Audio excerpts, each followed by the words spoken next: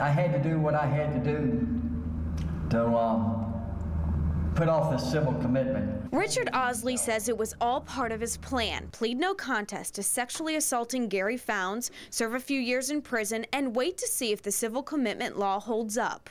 3.5 years down the road, who knows? It may not even be such a thing as civil commitment. Someone may challenge it, may be found unconstitutional. Anything can happen. The civil commitment law is supposed to take the most violent sex offenders and put them into rehab after they serve their prison time. The statute says 10 months before an inmate is released, they'll have a probable cause hearing.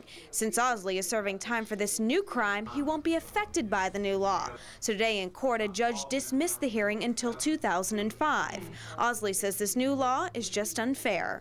I think it's wrong because they're trying you not for what you've done, but what they think you would do. And that doesn't make a hell of a lot of sense to me. But it makes perfect sense to the victims, Gary Founds and Buck Miller, who are quick to respond to concerns that this new law may not be constitutional. Those people that are thinking that hasn't experienced being attacked and assaulted violently, and the man's already proved he's a danger to society and that he's not redeemable.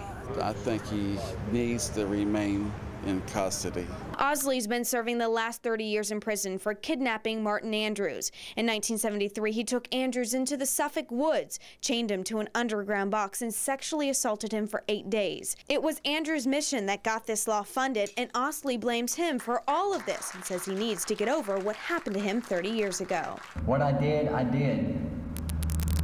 He's not maimed, he's not crippled, he's alive.